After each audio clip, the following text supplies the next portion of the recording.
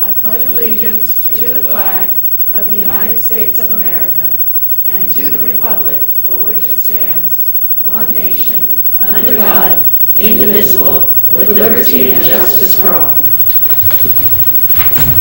Sandy, roll call. Trustee Rushames? Here. Trustee Levy? Here. Trustee Gould? Here. Trustee Weideman? Here. Trustee Faust? Here. Thank you. Okay. Prior to this, the board met in closed session and no actions were taken.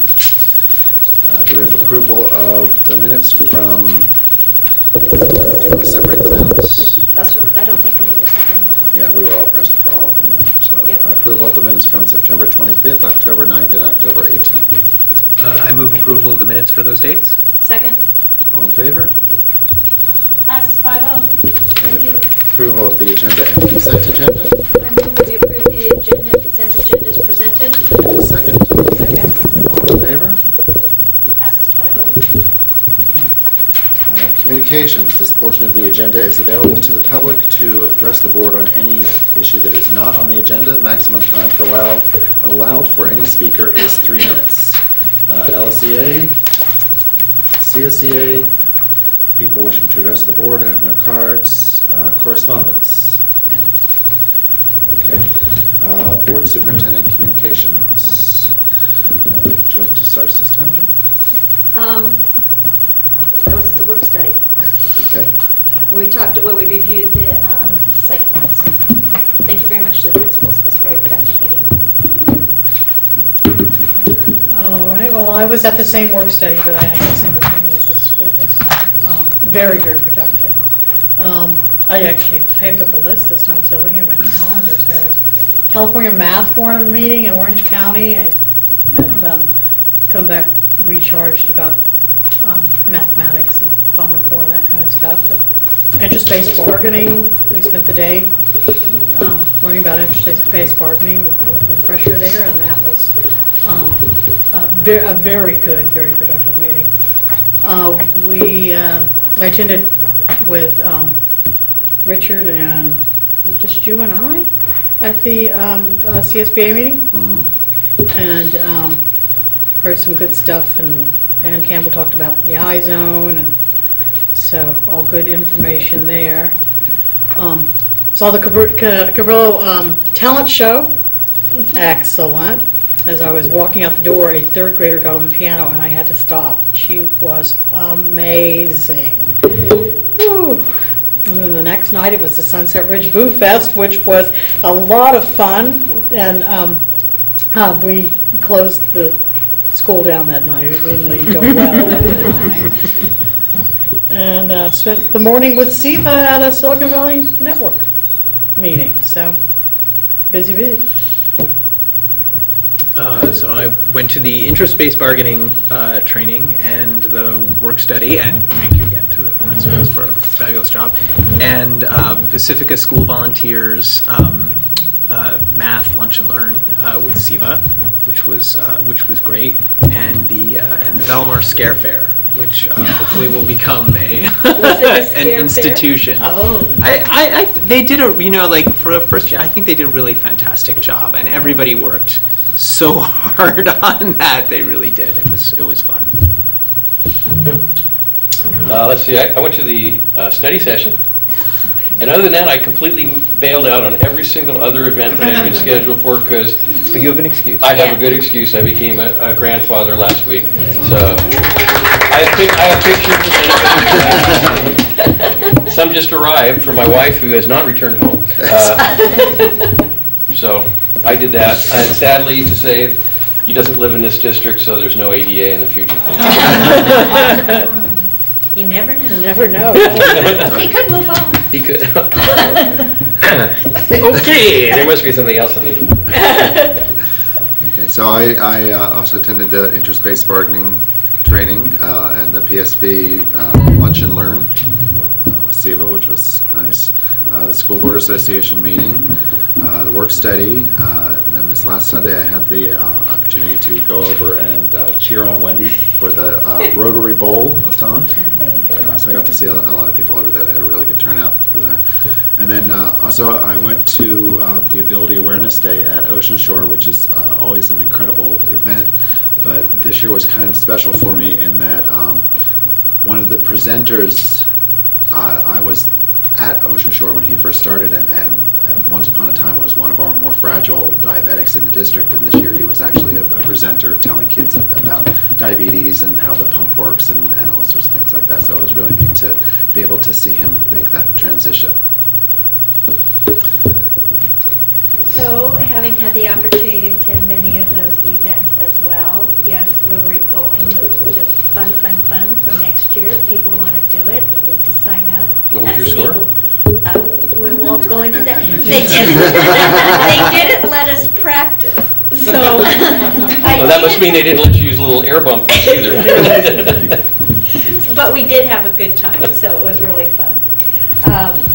The one thing that I do want to talk about, because we won't have an opportunity later or at the next board meeting, is we are developing and will be having our community forums on November 4th and 7th.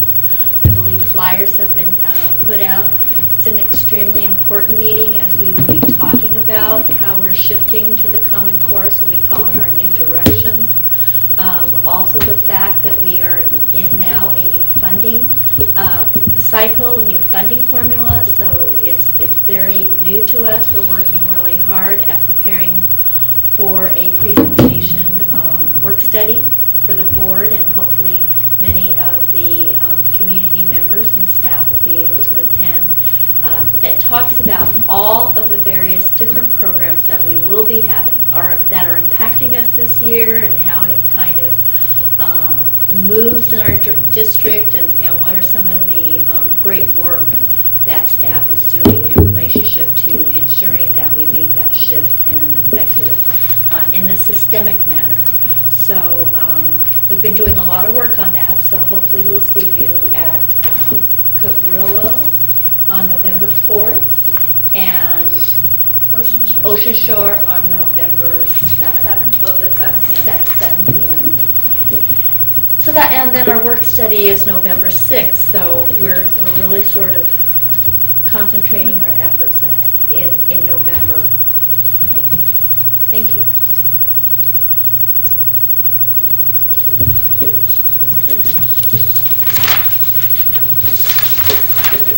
All right, district business, item A, single plan for student achievement. All right, so I'd like to, on behalf of the principals, express our appreciation for the board's attention and the opportunity to talk about the plans at the work study last Wednesday, and to get feedback from the trustees. We've been very pleased with the progress of the schools. There's a focus at every school on the shift to the Common Core standards and developing students' capacities with the 5 Cs. The school single site plans have laid out specific goals and activities that are in keeping with their school character, students' needs, and consistent with our 21st century education framework, strategic plan, and companion plans. And so with that, I'd like to recommend that the board approve the single plan for student achievement for all 6 of our schools. The principals are here tonight, and if you have any comments or questions for them, they are happy to answer them. Comments, questions? I just say thank you very much for all the work that goes into this, and I appreciate the budget piece of it, because I think it reflects how much support we get from our community, from our PTOs. And we always talk about our budget, but we have this like other entity, both the Education Foundation and our PTOs, which provide program that we can't provide through programs. So it's really helpful to see that, and I think it's helpful for the community as well to understand that to provide the quality program that we have takes us total community support. Do we have a motion? Did you have something? I was going to move with deep appreciation that we approve the SIPSs for all of the schools. Okay, a second? All in favor? Passes 5-0. Thank you all. Since we grilled you for hours last time, you can probably slide out the door now. See the rest of the basement. Okay, 10B, first quarter report on Williams complaint. Okay, I'm happy to report for the first quarter of 2013-14, there are no complaints with student textbooks and instructional materials, teacher vacancy or misassignment, or the facility conditions.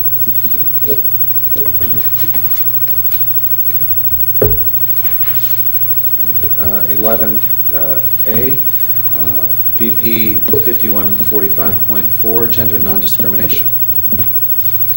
Okay, so tonight we are going to be looking at Assembly Bill 1266. This was recently adopted by California legislature, and it will go into effect as of January 1st, 2014.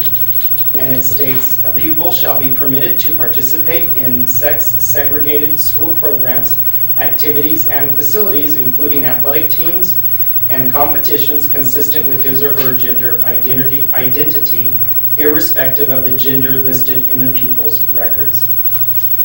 So how this will apply at our school sites is what we are going to discuss tonight.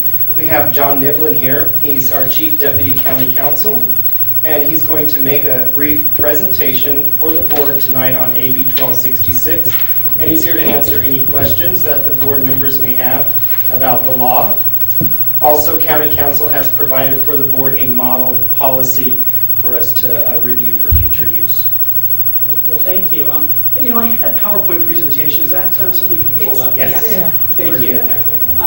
And again, I'm John Niblin. I'm with the Office of San Mateo County Council, and it is a definite pleasure to be here as a Pacifica resident and somebody who's had the privilege and pleasure of working with the district for the last 10 or 12 years. I wanted to take a couple minutes and acknowledge my colleague, Kathy Miola. She's with the Office of County Council. She's newly appointed as the lead Deputy County Counsel for Schools. So she's somebody who I hope and expect will have, thank you, the opportunity to work with you all on issues as they come up.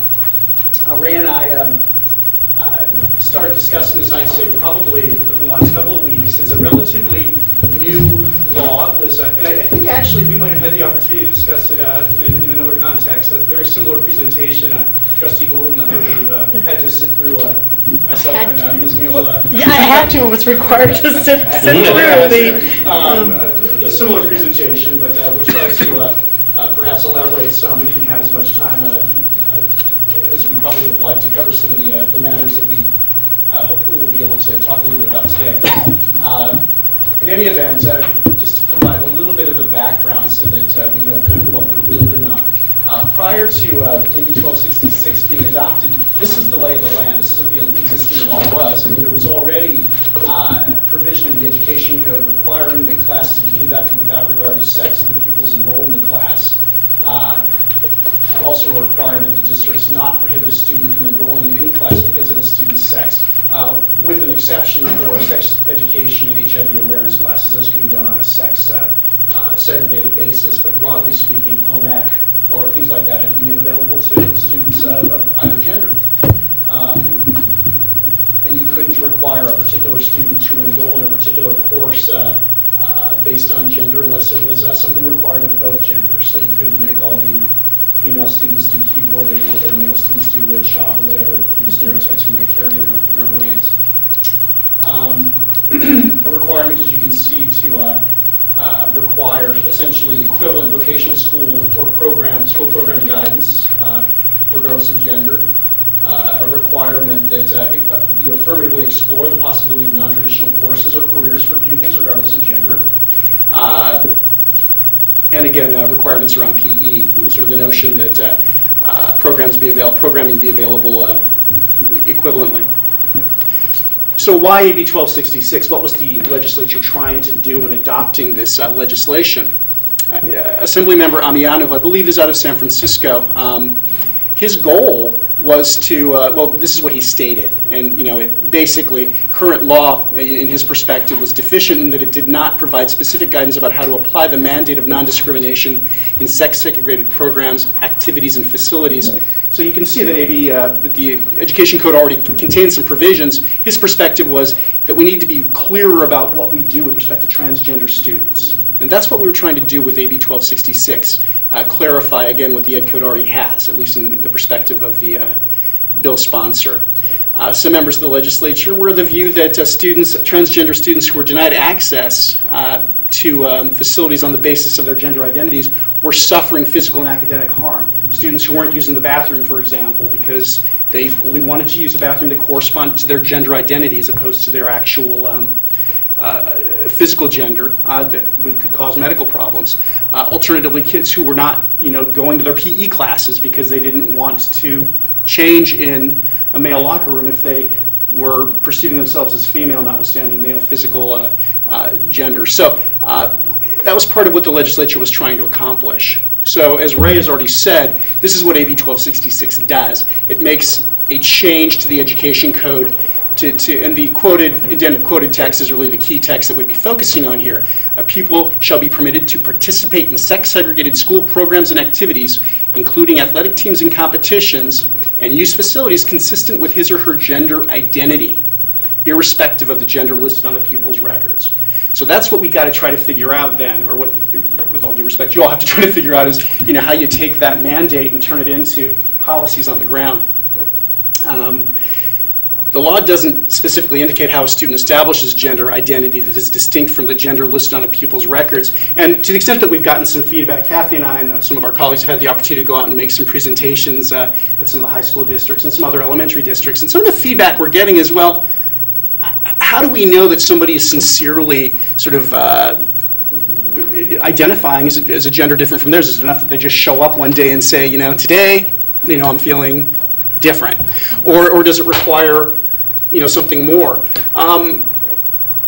The authorities that I've reviewed, and what I consider to be sort of the best practice on the basis, again, what I've seen in the field, is that a school district may look to the extent to which the student has exclusively and consistently asserted gender identification that's different from their physical gender. And we've incorporated that concept into the policy that we've put before you all.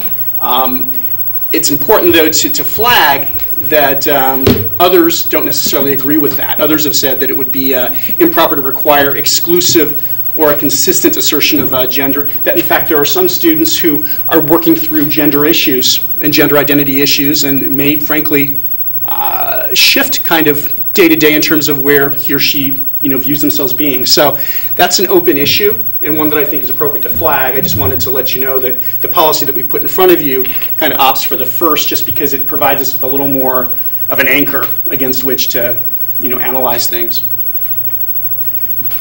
So in terms of compliance with the law, it's a new law, as we've noted. So one of the issues that has been brought to us and we've been thinking about is, well, what do we do when other pupils protest? So this might be in the context of maybe locker rooms, bathrooms, sports teams, situations where you've got a student who sincerely, exclusively, and consistently identifies as female, notwithstanding male physical gender, wanting to use the female locker room, parents perhaps having some issues with that. I think that's something that we need to sort of have out there and think about.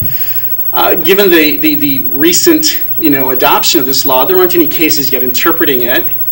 We think it's likely that courts will get involved in sort of figuring out how this ultimately ends up applied. And it's also fair to say that there's relatively little in the way of official guidance. We've gotten some interim guidance from CSBA. Ray and I have had a chance to talk some about that with Dr. Tukloff, and we're still trying to. There's going to be more coming down the pike. I think that's fair to say. It's also worth noting that LA Unified, Oakland Unified, San Francisco Unified have for some number of years actually operated under policies similar to those the policy that we put in front of you all for consideration. In fact, we looked very closely at things they've done, and the feedback that we've gotten from those districts is that they've not had huge problems in terms of implementation of their policies. That may or may not be completely relevant in the sense that we're dealing with different communities and different circumstances, but again, worth noting. Also, as we figure out how we're going to comply with the Assembly bill, we'd want to look at the legislative history, because that can sometimes give us some sense of what the courts might do if and when there are challenges around this law. And finally, in terms of recommendation, as Ray and I talked about sort of the approach, we thought it really made sense to try to develop an individualized approach, given sort of the fact that each kid is a little bit different, each kid's circumstance is going to be a little bit different. It's really going to be important in our perspective that the policy reflect individualization, flexibility at the school site, so that we have the ability to be malleable around differing circumstances. Legislative history is something I mentioned before. What exactly do I mean by that? And broadly speaking, when we're talking about legislative history, we're talking about sort of the committee reports, the correspondence from bill sponsors, supporters, opponents, that are all kind of available in the record that they keep in Sacramento. These aren't actually stated in the law. They're just sort of correspondence back and forth that led up to the adoption of the law. And we oftentimes look to that to give us a sense of, what the legislature was thinking as they adopted the law. It's not dispositive. It's merely a source of information. And when you've got sort of vague situations, ambiguous situations, sometimes we look to that, and the courts sometimes give it some weight. So when we look at the legislative history here, one of the things that we note is that the legislative history did make specific citations to the experience at San Francisco Unified and LA Unified and the policies they have. And that's why we thought it was prudent as a starting point to look at policies from those areas as you all are sort of thinking through what you want to do. We'd note that both those districts have similar policies for locker room accessibility, which allow transgender students to use locker rooms corresponding to their gender identity asserted at school. And that, again, is something you'll see reflected in the policy that we've developed for your consideration.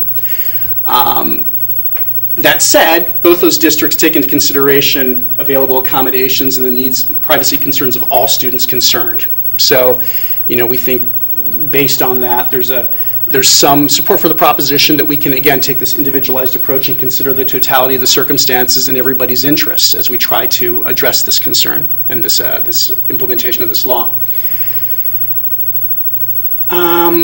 And the legislative history does note that a question has been raised as to whether we can continue to have these sorts of alternatives. I think it's fair to say the legislative history is a little fuzzy even on this point. I mean, there are some people who are sort of the view that the mere fact that somebody's uncomfortable doesn't mean that they have any right to keep another student from exercising their rights. So this is an area, again, where I think it's going to require a lot of analysis and individual attention at the school site level.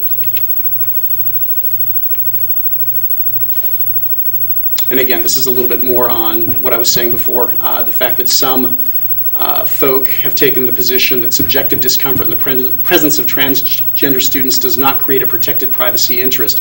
That, again, is something you'll see in the legislative history, and you've also got legislative history that sort of suggests that other analyses might be appropriate. Sports programs, another place where I think it's likely you could get some concerns expressed. Sort of the notion, again, that you have a student who is physiologically a male who wants to participate on a female team and what impact that might have. The legislature did note that the California Interscholastic Federation has already adopted a bylaw that indicates that all students should have the opportunity to participate in activities in a manner that's consistent with their gender identity, which again suggests that that's going to be the likely direction courts might go if this was ever subject to analysis or challenge. So, not dispositive, but worth noting. Finally, as we sort of bring this to a conclusion, some of the takeaways, as I've already indicated, this is a new law. There isn't much guidance out there. We tend to think it would be a wise thing for districts to adopt a policy to provide overall guidance to school site personnel. But at the same time, district administration would likely want to consider developing a tool to assist school sites to figure out how to apply this particular policy with respect to any given student. It's sensitive to the school site, the individual needs of the particular student.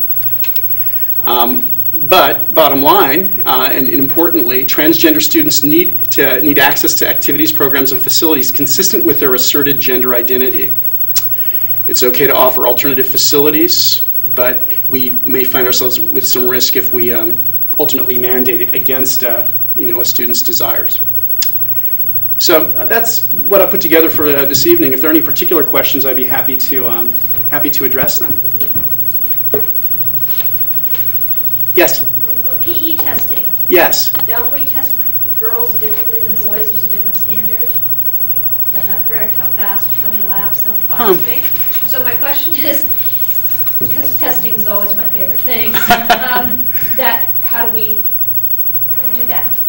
Well, that's It talks about facilities and activities. Yes, absolutely. Well, that's a really good question. I would tend to think that, frankly, probably the best way to address that would be to really defer to the school site to develop on a case-by-case basis an analysis of whether it's appropriate to apply, a different standard with respect to a particular child. I think that's something that ought to be looked at probably on a case-by-case basis, and with deference to the particular tool that we've sort of put to you for a consideration.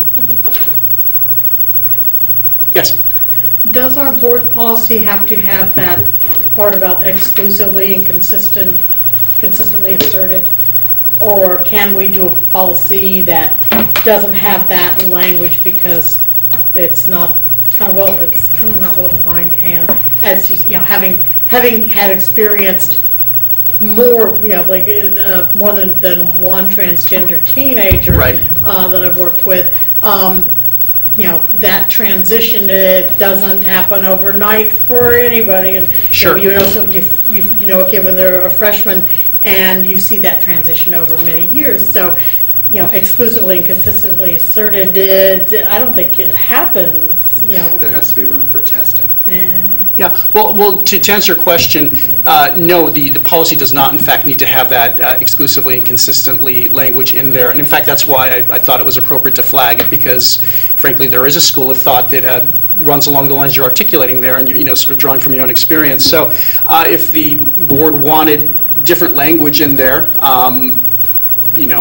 we could certainly work with the board to pick up a better, sort of a concept or that's more consistent with where the board wants to be on that. So that's not in any way mandatory. It was just kind of where we started in terms of putting something in front of you.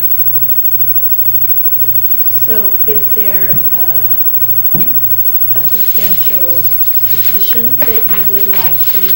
Well, I would second Andrea. I think that you need to leave room for children who are questioning or testing or, Well, something more like sincerely or I'm not sure what the right term is, but yeah, there are those kids out there that like Andrea says, that it's not just, I wake up tomorrow and I'm going to be the opposite gender. Sometimes they question, they test, yes. They go back and forth, and there has to be room for them to fit in.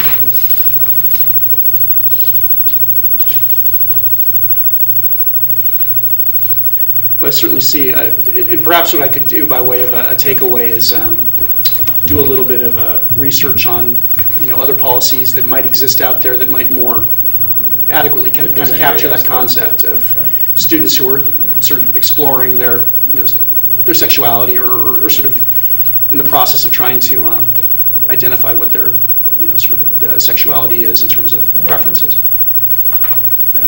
Yeah, I think. Well, I guess my question is whether these words exclusively and consistently, do they come from psychology in any way? I sort of feel like this is not the idea of how a transgender student should be defined and how we should determine who is, who's appropriate for this law to apply to.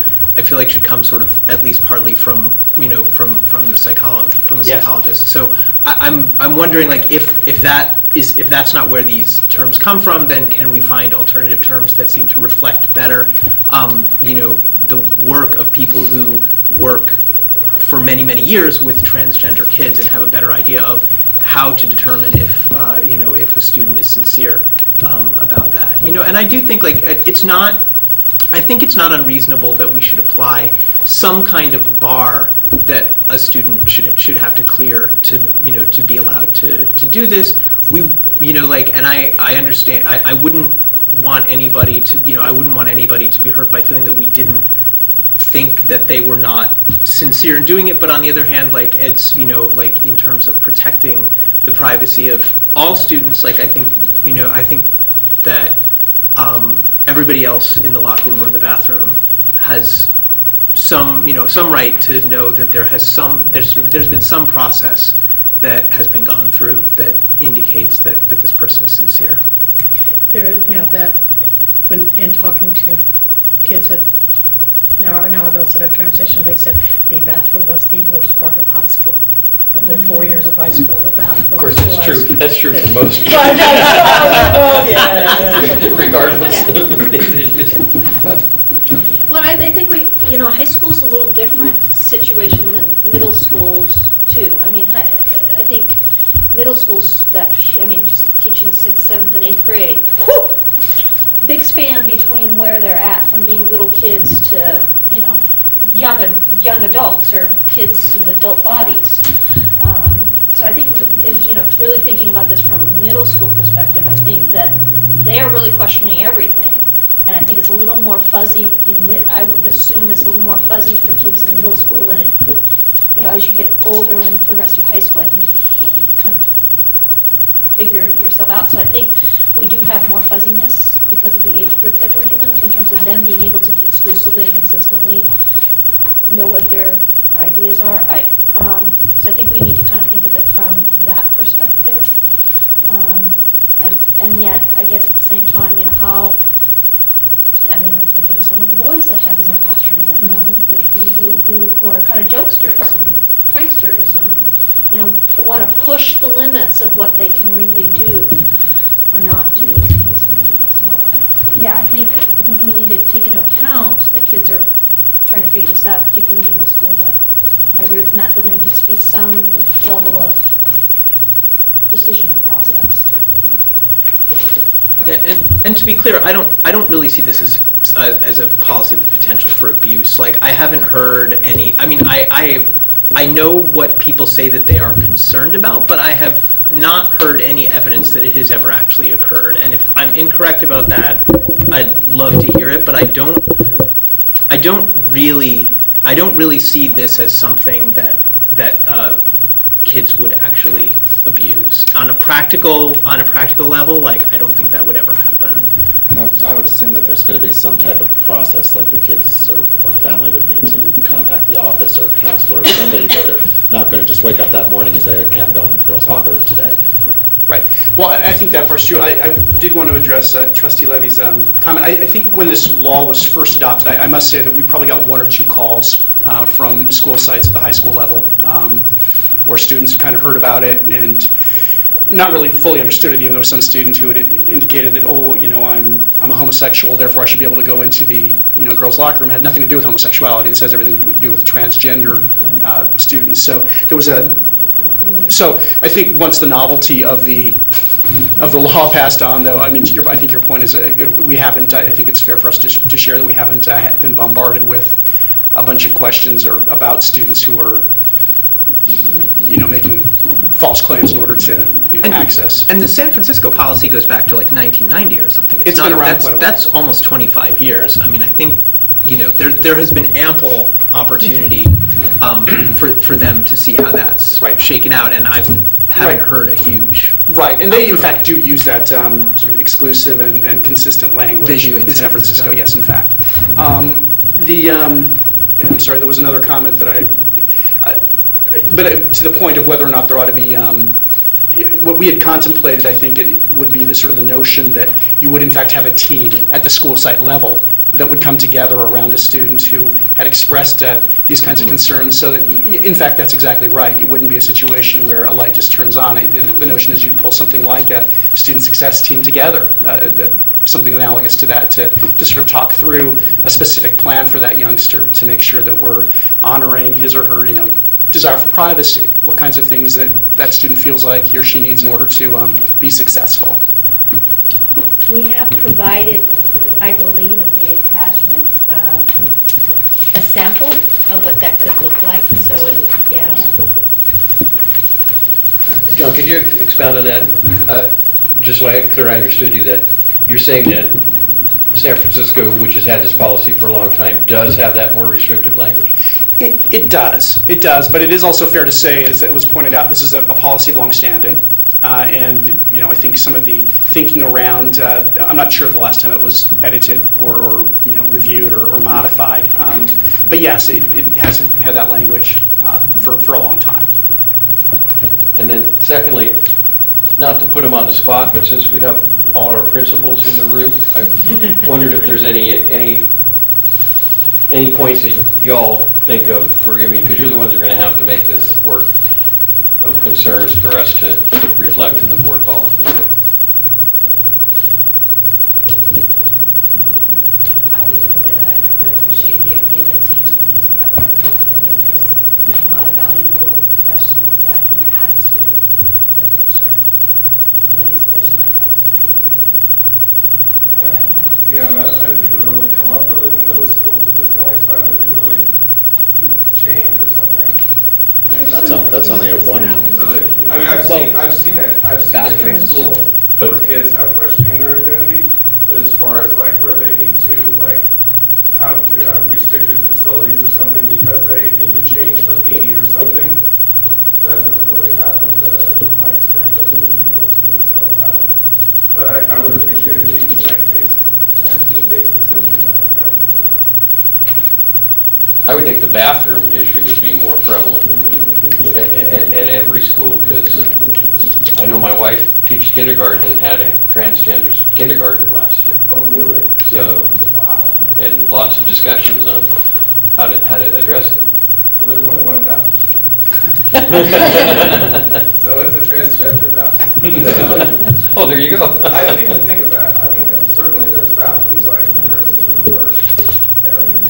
Well, we've had an opportunity to review, I was looking at an article from the American Bar Association. This is actually an issue of nationwide significance, and frankly, even aside from the state law, the federal government, the Office of Civil Rights has looked at some cases and determined that transgender students under existing federal anti-discrimination laws may be entitled to some of the kinds of accommodations that we are talking about here as a matter of state law. So the point of raising the article, though, is that it was discussing children who were very young, kindergarten, first, second, third grade. So it is something that I think just in terms of the way society is evolving and sort of thoughts on raising children, a lot of parents are at a very much earlier point working with their youngsters to address their gender identity issues. So again, we're looking at a lot of cases involving much younger children, certainly in some of the literature I've reviewed prior to coming here today.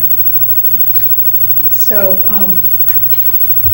some people don't, when they leave home, they take on their other identity and they come to school, and they live their school day as one identity, but when they go home, they have to be the identity that the parents accept.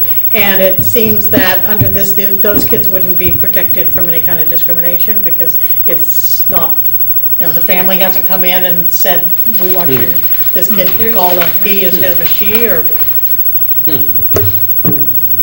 Well, I think the policy itself talks about the gender identity that the student expresses at school. So that's really the environment that we're concerned about. And if we haven't been careful enough in making that point, I appreciate your raising it, because again, I think certainly our intention in drafting was to be clear that gender identity at school is really what we were trying to pick up, because I certainly, the scenario you're proposing is really relevant and we need to make sure we address it. And we certainly wouldn't want sort of the notion of pulling together a team, the lack of parental participation being something that would prevent the team from coming together and sort of thinking through, what needs to be done in order to protect a child from discrimination and honor his or her sort of rights under the Assembly bill. I think we have a fair amount of expertise in the district in terms of what the language might be and how the team might be. Like, I'm assuming that Robin and Megan and the psychologists have kind of been over all this. So maybe if we are potentially looking for alternatives to exclusive and consistent, maybe they can help us, with some suggestions in that area, since I wouldn't sort of presume to guess at what an appropriate language would be for that. Yeah, we'll ask. Anyone else? Great. Well, again, I really Thank you. appreciate the opportunity to come and visit with you this evening. It's always a pleasure. Thank you. Thank you. Thanks.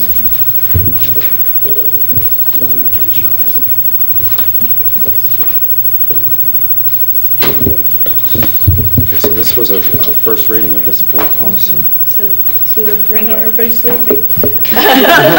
Safety Sorry, in numbers. Sorry. Would it be, should we bring it back for a how would we do that, Sandy? Bring it back for a separate second reading, just Well, do we need, so that we can discuss the words that we find? And then we'll just keep it as a separate item and not put it on consent, so that we could have discussion around it, should we Yeah. want to? Yeah, That I sounds think like a good idea. Just bring it back under board policies again. We just Yeah. could put information/reading. okay, and we've just- but it will be a second reading at that point, so it can be, We could go for Acted on. action if you want to just modify it. You know, we'll do our best, and then if. so we can bring it back as a, So information/action item. right, That's the way we bring it back. right, the second reading, so we can just take action. Right. But I think on the board pass, it has to say action. Matt? I think I would be more comfortable if it came back just for information. Okay. I mean, because I think there is a potential for lots of different people to be interested in it, and it could behooves us to look at it again fresh with what a recommendation is, and then come back a third time. Okay. So that if anybody's got any issues, then they've got an opportunity to come Because forward. this takes effect January 1? Can So we do that? we have So some time. so we have time. Yeah. All right. Now, were we comfortable with the plan as well, the way it, this would. Oh, the document? Right. The student study. I did want to also suggest, since it sounds like, people are concerned with some justification that exclusive and consistent might in some cases be like too high a standard, but, we could sort of abdicate some of that to the principals. I mean, we could say like, and I don't know how this would be written legally, but that's something that I guess we would, just to say like, exclusive and consistent, but nothing written in here doesn't say that like the principals can't use their judgment. I mean, I think that it sounds like the board is comfortable with with saying that we don't necessarily need to set exactly where that bar is going to be, so we could decide what we sort of consider to be like, a minimum standard, and then if the principals, and then the principals would use their judgment beyond that. Presumably, they would. They would know the students better child, than we right? do. I mean, yeah, it seems hard to, apply any standard that could be, applicable in 100% of cases. Especially with an issue like this. Yeah, I Right. like that idea. Yeah, and I think, chances are there's going to be some court cases and stuff coming down the pike where this will come back to us because there have been required modifications to be made, Chances of us getting it, in sync with a future court decision is probably unlikely. Just- But in the meantime, Yeah, I mean, no, if no, there are I agree with kids you. I think that it that- I applies think to, it's- we should. Yeah, I think by definition, any kid who's in this position is going to be needing support, and that's what we want to make sure. Tremendous Yeah, support. that's what we want to make sure they get, and it's less about the language and the policy and more about what principals and the staff can provide. And that's the goal. Thank you. Anything else? Okay, 11B, AR 4161.11, 4261.11, 4361.11, industrial accident and illness leave. We don't want any, we're against that. Yeah, we don't want this to happen to any of our employees. But what we did find in our current contract language, the item that we're suggesting to strike out is not in current practice. So that's why we're suggesting that we strike out that item. And current practice is to allow for an employee to get immediate assistance if they were in an industrial accident. So what the suggestion in the CSBA sample is recommending, we don't currently practice that. So you're saying our practice is, regardless of how long they've served or been an employee with us, this policy applies? Correct. And that goes for classified, certificated managers. Questions or comments on that? Seems reasonable to me. Okay. So that'll come back to on consent? Yes. Okay. Okay. Future agenda items. Okay, so, let's take a look. Okay, I believe Ray is requesting for us to add an agenda item for January, is that correct? Yes, please. Okay, and that would be to bring back the inclusion definition for Pacifica School District. So we'll do that at the January meeting. And how is that defined in a board policy, or how do we currently not define it at all? We're introducing the definition for your review. Oh, okay. So the advisory committee, by January, I will have met with them. They will come up with their final draft of an inclusion definition for Pacifica School District. And so in January, you will get it for your first review. Okay. The definition of inclusion being how kids are Fully included, partially included, or what it, Well, right now, the definition is in draft form and is in very general terms. okay. And I think it really was to bring clarity to the team when we're talking about inclusion in our district. Okay. Because everybody has their own particular No, good idea. notion. Yeah, what that looks like is different from different perspectives. Okay, I got you now. Okay, that would be all. That's it for future agenda?